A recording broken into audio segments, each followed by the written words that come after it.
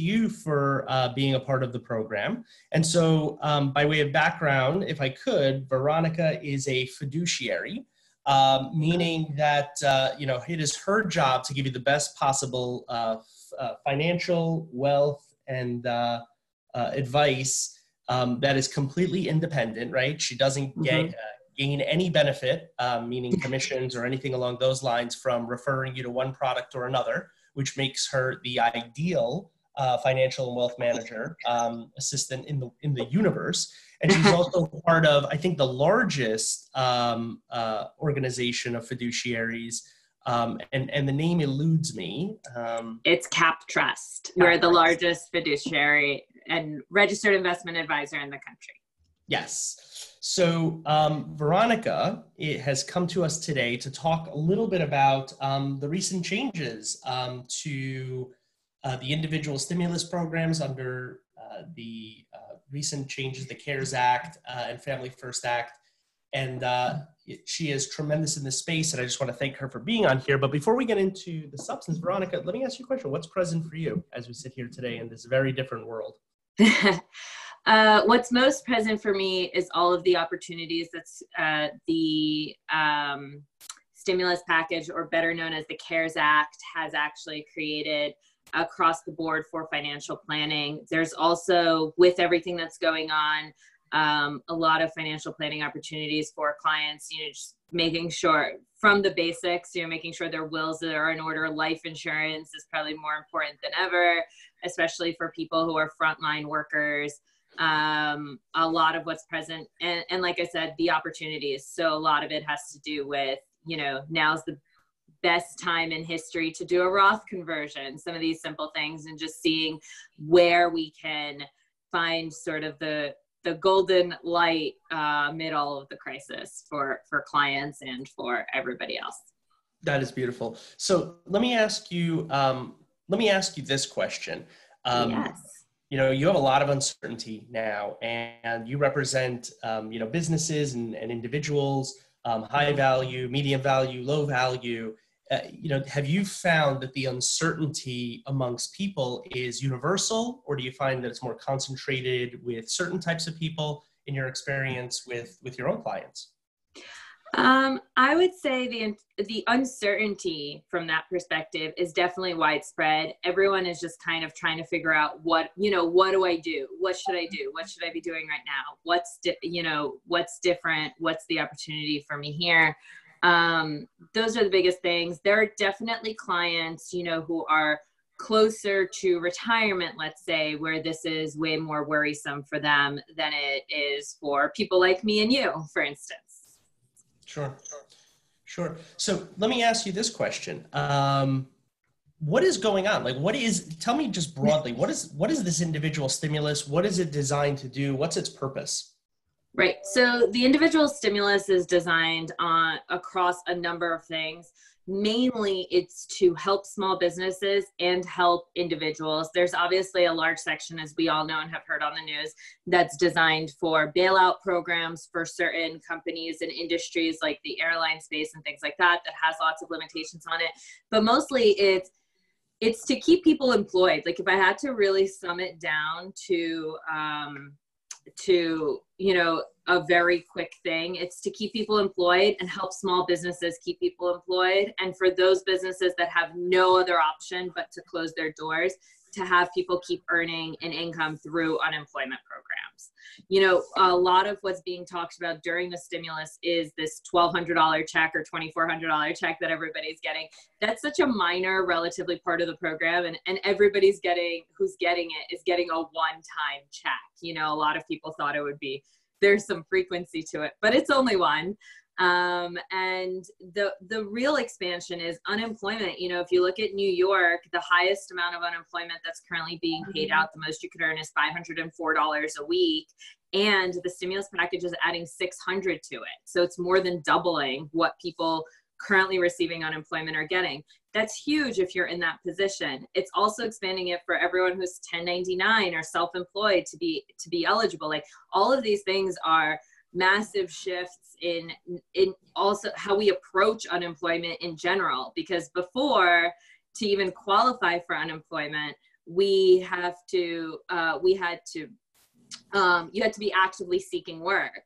If you're a 1099 independent contractor, that's hard to prove, right? So just expanding the program to those types of people, of self-employed individuals, is huge in terms of that. And then for small businesses, the SBA loans, and really focusing on giving loan forgiveness just to people who keep up with their payroll and don't let go of people, is also, I think, a massive shift in how we view loans in general, because it's more people focused and not revenue focused, right? They're not saying that businesses with the highest revenue over the last year get a lower rate loan. They're actually saying, hey, you get the lowest rate loan if you keep 100% of your employees employed. Mm-hmm. Beautiful. So let's take that in pieces, right, to really dissect that, because for you and me, who have been living this for, probably the last 2 or 3 weeks, for us, that was pretty easily digestible. But for the average person who's just watching, CNN, Fox News, MSNBC, and they're getting, their information from bite-size, pieces, I think drilling down into some of those things is really important. So let's start with the individual stimulus, right? When I talk about individual stimulus, I'm talking about the one-time checks, as you refer to them. So who exactly gets these checks, right? These individual stimulus checks? So basically, for the full $1,200 check per individual, you have to earn in 2018 on your taxes, or 2019 if you've already filed, your adjusted gross income. Very, very clearly, I want to make sure everyone knows it's your adjusted gross income. So you have to find that on the line, because that's not just the amount of money you brought in. It's the amount of money you brought in less deductions. So your adjusted gross income has to be $75,000 or less.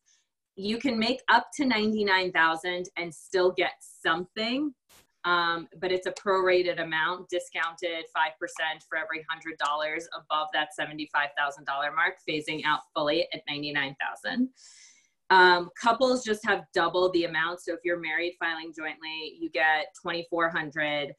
If you've made $150,000, full phase out at $198,000. If you file as head of household, you can make up to $112,500 and get the full $1,200 check. So that's who's getting it. Amazing. And then there's, if you have dependents or you have small children, right, who were alive and kicking in 2019, how does the stimulus impact them? So you get, for every child under age 16, you get another $500. But okay, you had to have listed it on your tax return. There's a lot of questions about semantics and operations here. So just to, I've had a lot of those sent to me. If you listed the fastest way to actually get your check, if you haven't filed 2019 and you're below that 75,000 or 150 if you're married filing joint, I would encourage filing as soon as possible and listing your checking account on your actual tax return so that the money will get auto deposited. In terms of checks, you will get physical checks. Obviously, it takes longer to get physical checks out to everybody. If you haven't filed tax returns for a period of time, or you don't file tax returns, right? So that's a segment of the population who, just gets a small amount of Social Security or something like that, or SSDI, disability income, that doesn't file because they don't have a reason to. They'll get them. It'll just take longer. Perfect. So Veronica, you beautifully shared tons of information, but you glanced over something strategically that I think is important. This is a very important value add by something that Veronica just shared, right? So she shared a lot, and then I want to really zero in on this one thing. So let's say hypothetically, Veronica, tell me what the result is. Hypothetically, in 2018, married couple together filing jointly made $300,000. So they have pretty good jobs. Their adjusted gross income is somewhere around $275,000. Based on their 2018 tax return, would they expect to receive a check from the individual stimulus? They would not. All right. If you earn more than $198,000 as a couple, you will not get a check. Okay. So in 2019, they have a child, and one of the spouses decides that they're going to work from home and they're going to live off a single income. And so now on their single income, their adjusted, their salaries total $150,000, but their adjusted gross income, the deductions, then bring it down to about $100,000 in 2019. Do they expect to get a check? Yes, they will actually get $2,400 plus $500 for their new child. So they should absolutely file their 2019 tax returns. So ready, red alert, right? Everybody full stop and pay attention to what Veronica just told you. Everybody's talking about, oh, I don't have to file my tax return until, September, whenever it is, right? July, August, July September. 15th. Don't have to worry about it. Got my 2018 in. Now I get another 90 days. I don't want to file my tax return. But what happens if your 2019 tax return has you at an income level where you'd actually be getting a check from the stimulus and your 2018 wouldn't? So there's this procrastination mentality, right? And I'm not judging. It just is. You've delayed it. You've pushed it off. You don't want to file your 2019 tax return because you don't have to. And now you've missed out on an individual stimulus. And so, just to put this out there into the universe, some people may judge you and they go, oh, you make $150,000, $200,000. You're not the person that the stimulus is targeting. But what the purpose of the stimulus is not to give checks to this person or that person, the rich or the poor, or anything along those lines. It's to give money to infuse capital into the economy. And so it doesn't matter who gets it, as long as they are, paying their rent with it, they're buying groceries with it, they're shopping on Amazon with it, they're paying contractors to repair their roof on their house with it. Whatever the purpose is of the individual stimulus, getting that money into the economy is what's needed to give life support back to our economy. We really want to get that pumped up. So from a tax perspective, file your 2019 tax return if you think that it's going to put you into the target of the stimulus. Don't avoid it just because you can push off. Is that good advice, Veronica? Yeah, definitely. And I do want to add something in regarding 2020 tax returns. So what this stimulus check actually is a tax credit advance. So I think a lot of people aren't catching that. If in 2020 you earn under that amount and you didn't in 2018 or 2019, you will actually benefit once you file your 2020 return. So if you've lost your job, for instance, and now your income has been significantly slashed for whatever reason, and now you will fall under the income limits for your 2020 returns, you'll actually get money back when you file your 2020 return as well. Amazing. Thank you, Veronica. So I think we've pretty much covered what people need to know about the individual stimulus program. Do you think it's fair for us to transition now into a little bit of a conversation about unemployment? Absolutely. So walk us through it. What have been the most profound changes? The three things that people need to take away from the conversation today. What are the most profound changes you would say to the way unemployment is operating now? Right. So unemployment has been massively expanded. So most importantly, it now includes 1099 self-employed workers and nonprofits as well. So you can actually benefit from unemployment. If you're self-employed or 1099, I've had that question come up a lot.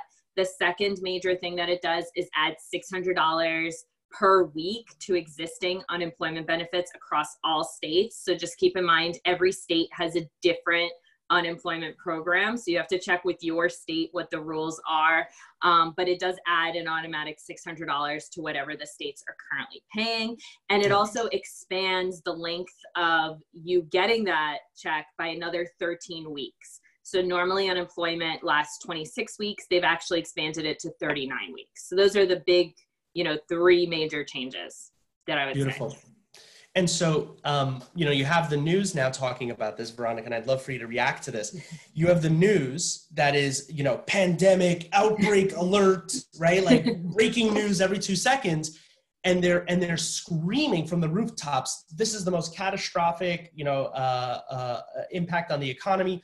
Look at the new filings of unemployment rates as an indicator of how messed up the economy is. Have you seen that on the news? I definitely have. I saw that surge. I think we've all seen that graphic of that last week. The numbers came out of $3.2 million of people filing for unemployment. it's really clear why, right? I think. Wait. It's very clear to you. Wait, go slow. It's very clear to you. Yes. What is I just want clear? to point out, if you're not allowed to go outside and you own a boutique or you own a real estate agency, or even if you own a retail store, you're not allowed to go outside, or restaurants, right? All of these people, for all of the restaurants and bars and everything else, which were some of the first that were shut down, are now unemployed because life is just different now, and hopefully temporarily, right? For all of these people, that's why they're filing for unemployment. Right. And there's also, right, included in those numbers, and this is such an important takeaway, there's also included in those numbers, and I don't mean to say that people are not impacted, right? Let me be perfectly clear. But the numbers of filings are true, right? But numbers don't tell the whole story, and you have to be discerning, right? This is part of the shaping and influencing outcomes, right? Because the news wants you to be tuned in and listening to what they have to say. So they need to have sensationalist titles. They need to be doing these things, because otherwise you'll switch off the TV and you'll go outside. So yep. Veronica's 100% dead on that the numbers don't lie, but there's a way to interpret the information that's being provided to you that is so critical. And that is that there's a lot of employers who are saying, wow, I have a staff that is either underemployed or unemployed.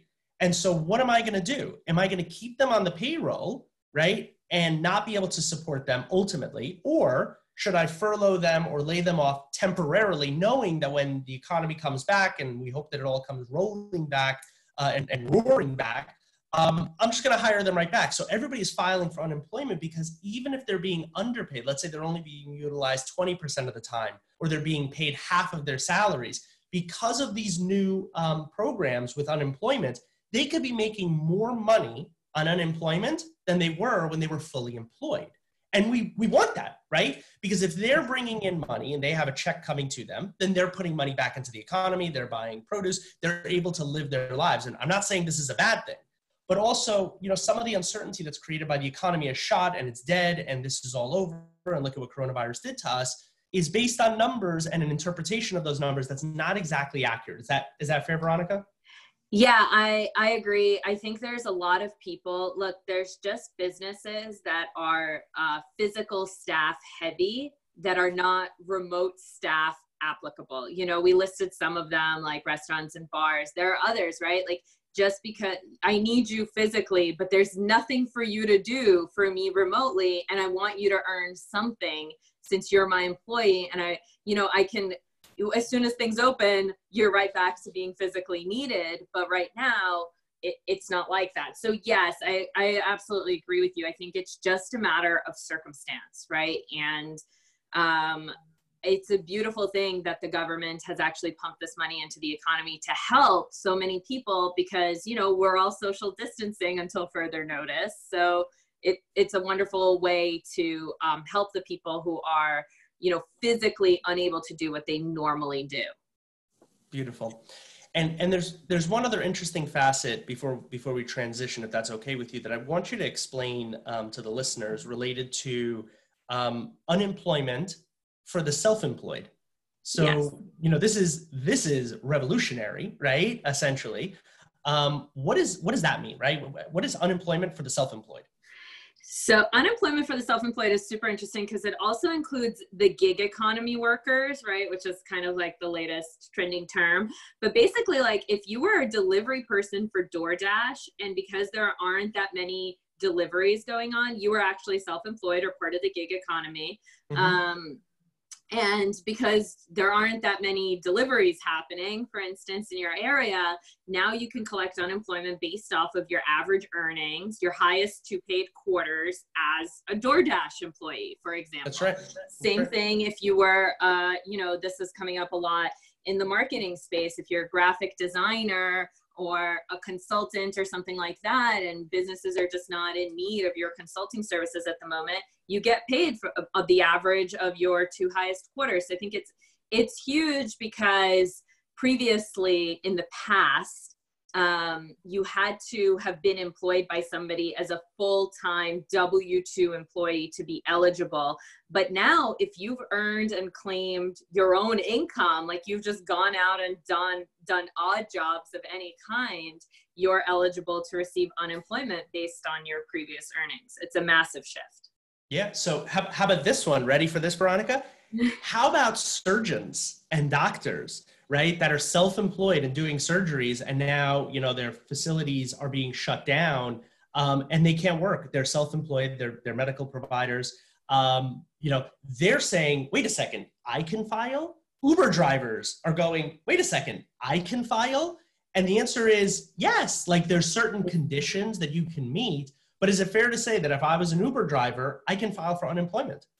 That's correct. Yes. Yeah. And there's one more added exception. It used to be that you needed to work for at least a year, or at least 6 months in certain states, to get it. And that's actually removed as a restriction as well. So technically, actually, if you just started Uber driving January 1st, 2020, you would be eligible for unemployment.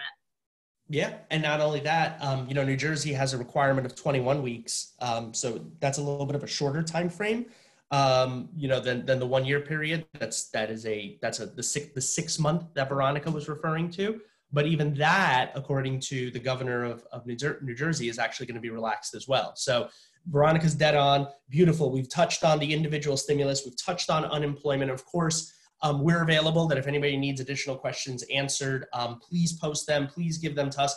I saw a question by one of our attendees, Jessica here, and she had asked, hey, look, if you're a W-2 employee and you were a 1099 employee, so you had 2 gigs. You were getting paid a 1099 on the side, and you were also a W-2 employee.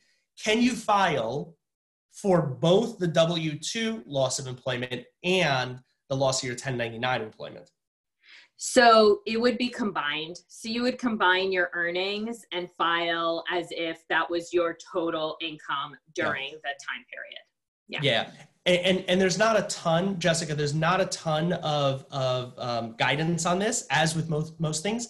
The more information that comes out and the more changes that are being made, the more we have questions and don't have all of the answers but we are in the process of gathering as much information as possible. But I think Veronica is dead on with regard to that response, that you would combine your incomes and file for unemployment with the combined income, and that would be what you were losing, and that's how the state would quantify how much you're entitled to under the state program, and then it would be supplemented with the new federal stimulus of $600 a week, and then plus whatever is allowed per your state. So yeah, I agree with Craig. Jessica, that was an excellent question. I'm sure a lot of people had that. So we talked about individual stimulus. We talked about unemployment. Let's touch a little bit on the business stimulus, because there's a lot of talk about it, and I want to keep it as 50,000 foot view as humanly possible, because I don't think the SBA has yet released information on what all this looks like. I know the banks were meeting on Monday going, what do we do with this thing, right? So to the extent that you know, and let's try to like drill a little bit deeper, because we have a lot of folks who are very curious about filing their SBA loans. And we have a lot of people who are pulling the trigger really soon. And they go, oh my God, where's the SBA application? And they're filling out applications. They don't even know if this is going to be read, when it's going to be read, whether they're going to get money, when they're going to get money. What advice, what are the top 2 pieces of advice you could give to people that say, there's $350 billion. I need to get a piece of that because my business is suffering. I don't have revenue coming in. What are the 2 biggest pieces of advice you could give them? Yeah, so I would say no. The number one advice is know your numbers when you're doing the application. The one thing to keep in mind, I know this has been thrown around a lot. There's a maximum of $10 million that you can get as an SBA loan through this bill, but it's not like everyone is welcome to $10 million. It's just the max on the loan. The actual loan you get is 250% of your payroll numbers, right? So just keep that in mind. It's whatever you've previously paid. It's a paycheck protection program. It's not a, help me stay profitable through this time program. The other thing that I would just keep in mind is be patient. It's a huge bill. It's a huge stimulus package. Like you said, the SBA is kind of trying to figure out what to do and how to handle the influx of loans that will definitely be coming in. Luckily, if you're an individual that's been furloughed or laid off because of it, your employer will actually not be penalized if they hire you back. They'll still be eligible for the loan for the full time period. So there's a good chance that a lot of people who were furloughed or laid off during that time will actually be hired back as businesses start getting their loans. Beautiful. So Veronica, do you have a couple more minutes? Yes. I don't want to take too much of your time because we have a couple of questions that are out there and I want to try to get some answers to the folks. So question number one, and I think Veronica and I are both going to struggle to answer this question, as would 99.999999999% of the people who should know the answer, but obviously can't. When will the checks under the individual stimulus officially arrive? When can we expect this money to come through? Apparently they're getting printed on April 6th. So according to the latest numbers, so when it will actually arrive depends on the United States Postal Service, how long it takes them to, mail it. Like, just keep that in mind. I would say, look, when you file your taxes, right, it takes anywhere, 3 weeks to 6 weeks to actually get your money back if you're getting a physical check. That's why I'm actually encouraging everyone, if you haven't filed your 19 returns and you're eligible, file your 19 returns, include your address and include your checking account for direct deposit or direct withdrawal even if you owe a little bit, because it'll help you get it that much faster. Beautiful. Next question, is there enough money to go around? So individual stimulus, business stimulus, is there enough money to go around for everybody? So if everybody says, hey, I need $500,000, will the government goes, here's $500,000, right? And that's a legitimate calculation of what they would be entitled to or entitled to request. Is there enough money to go around?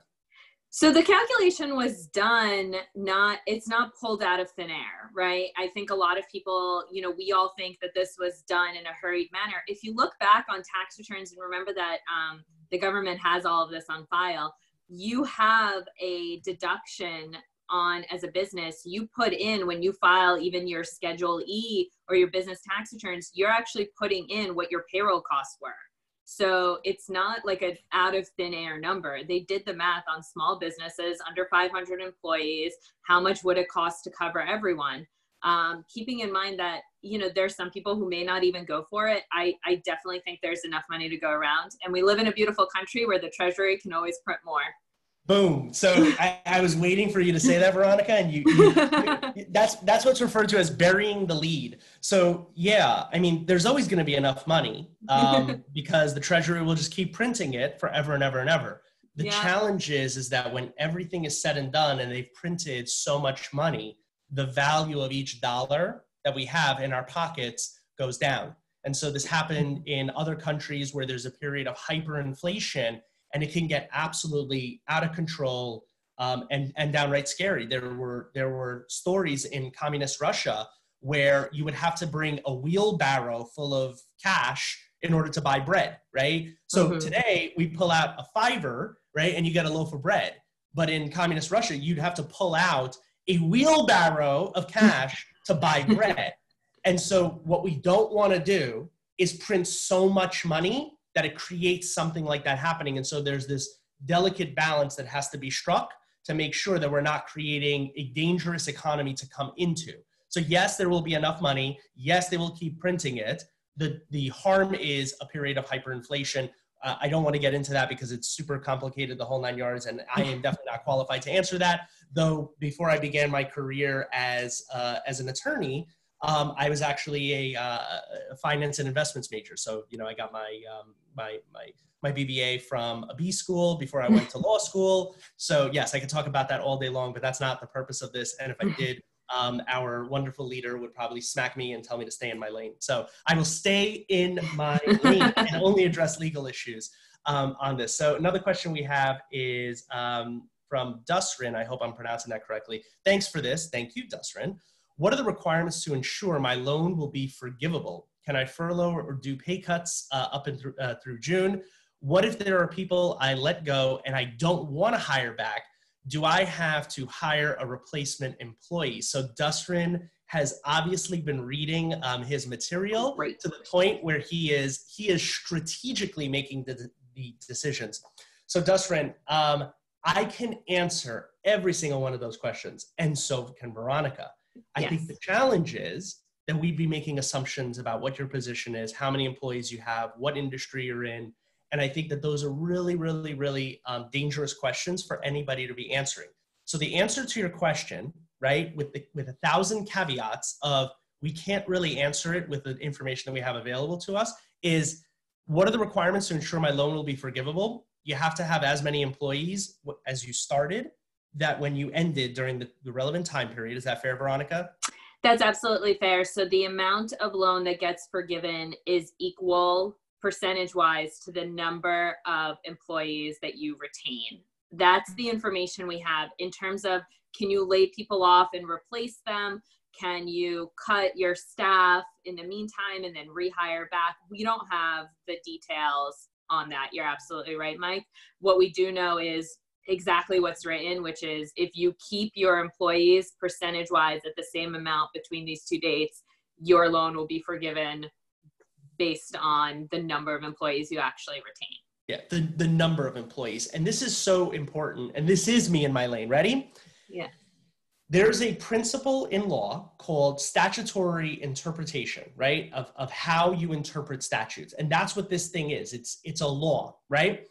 As laws are read and interpreted by courts and also by other government officials like the Commissioner of Labor and things of that nature, they begin to interpret the law, and they create codes. And codes give you more detail and more information, more interpretation. Those codes don't exist for this law. This law is barely 2 business days old, right?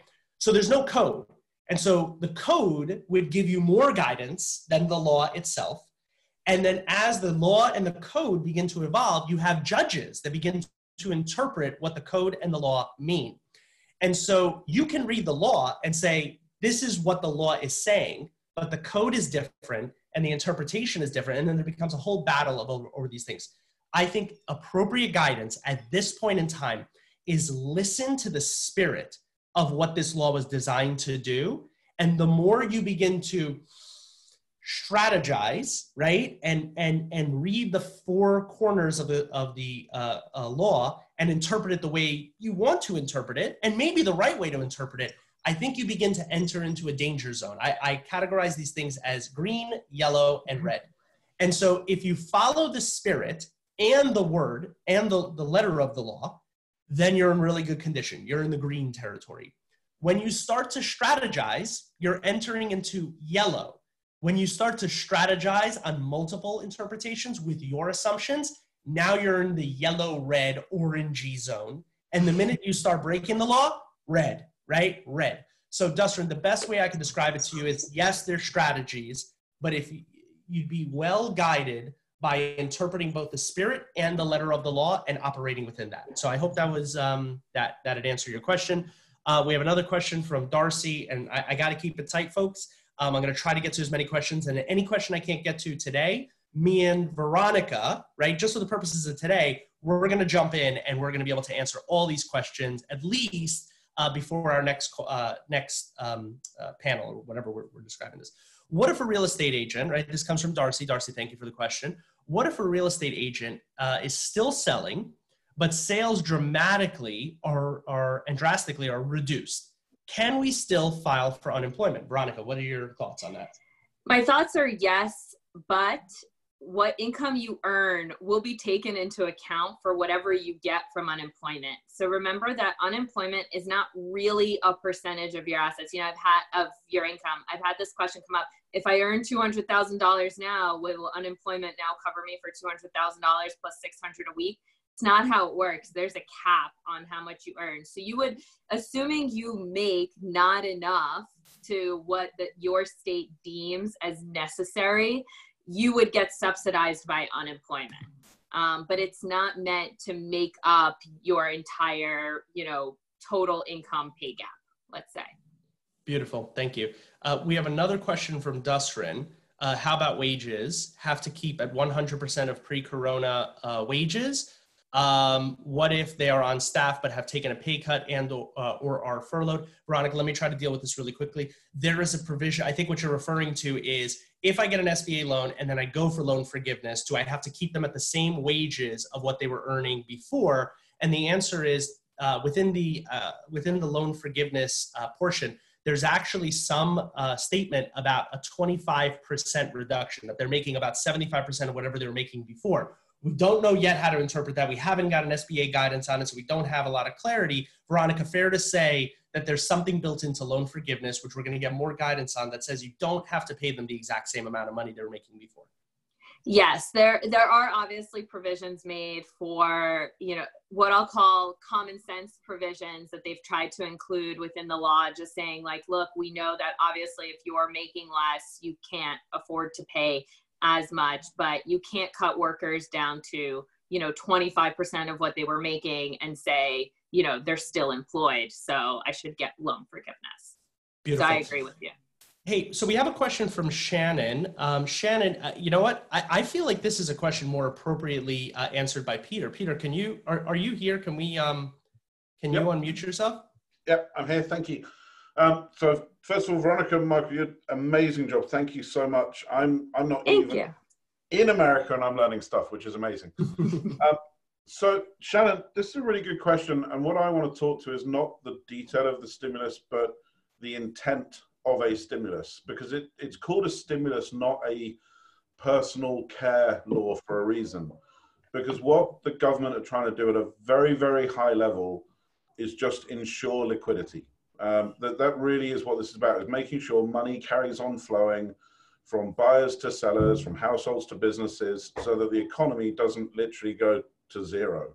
Because if that happens, it can't ever be restarted. Obviously, yes, there's an element of looking after people inside that, but the bigger goal is at a macro level looking after the whole thing. So what I wanted to say about this was, this is the exact reason that we formed Hack Mankind, and that we tried to bring amazing people like Michael and Veronica on board to talk about these things. And we did the group call with Amanda earlier, because we agree with you. We agree that local businesses and artisans and merchants need our support right now. And we believe that we should be slightly more conscious in our capitalist decisions right now. And that when we come out of this in 3 months, we don't need to revert to Coca-Cola versus Fentimans. We don't need to restock CVS overnight. That we can use this as an opportunity as Hack Mankind, and as that ripples through to our larger, broader communities, to inform some social change. There is an amazing opportunity in this, as much as everyone has, is focused right now on how do I pay for groceries, how do I pay my bills, how do I put a roof over my head, and those things obviously need to take precedence. There's another thing that can be done here, which is go, what world do we want in 3 to 6 months? Right. I use an example. If we all had to go into nuclear bunkers because we had that end of world scenario, we'd have had no choice as to the world that we came out to at the end of that period. We have somehow managed to give ourselves a situation where all of our infrastructure, all of our expertise, all of our smarts is still in place, and yet we still have that opportunity to go, there are dolphins in commercial ports in Italy. Do we like dolphins? There are fish in Venice. We can actually make choices. So I can't blame the federal government for, fortunately boosting Amazon and deliveries right now, because they're going to employ people, and people will then be able to feed their families. That's the nature of this. And at a government level, that's all you can try to do. But as communities, as individuals, we need to be taking it on ourselves. And obviously my plug for, please, to anyone that's on this call, come and see us at www.hackmankind.com and help us build that future world. Beautiful. Thank you, Peter. So Veronica, final words, final thoughts based on our discussion? Final words and final thoughts is the thing I keep telling everyone. This too shall pass, right? Everything that the government is doing is well calculated. It's strategic. Everyone is it has the same goals. I think, just get out of this healthy, focus on your health. All of these provisions are in place to be as helpful as possible. And then also the second is find the silver lining. There's a lot of us that are struggling there, but there's a lot of opportunity. I mentioned this at the start of the call, is like, are you right for an IRA conversion to a Roth IRA? These simple questions, and like buying the stock market when it's down so you can sell it when it's up, you know, all these things. Just try and find what's good, and know that, you know, there are resources out there to help you. Beautiful. Thank you so much, Veronica. Thank you, everybody, for joining. Again, Michael Smikun here for Hack Mankind, your relentless guardian. If you have any questions, we are going to answer them before the next panel. So again, thank you so much for all the love. And Veronica, thank you so much for being here. And Peter, thank you for putting this all together. Thank you for having me. It was a blast. Thank you, guys. Thanks, everyone, for joining. Cheers. Thank you. Cheers. Bye.